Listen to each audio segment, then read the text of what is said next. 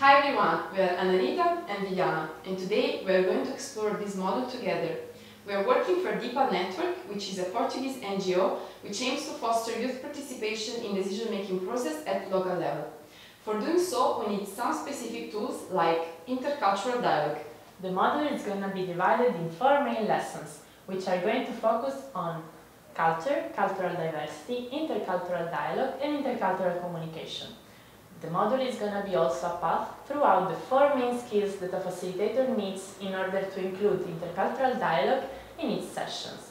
These skills are active listening, empathy, solidarity, and critical thinking. Our lessons will include different activities for you to broadly explore all these topics. Let's start now with the first challenge.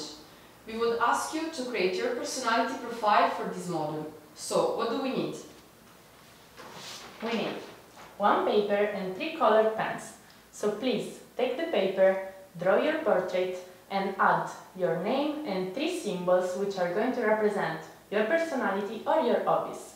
After that, take a picture and upload it on Padlet. It's gonna be nice to have the first insight of you for the whole group.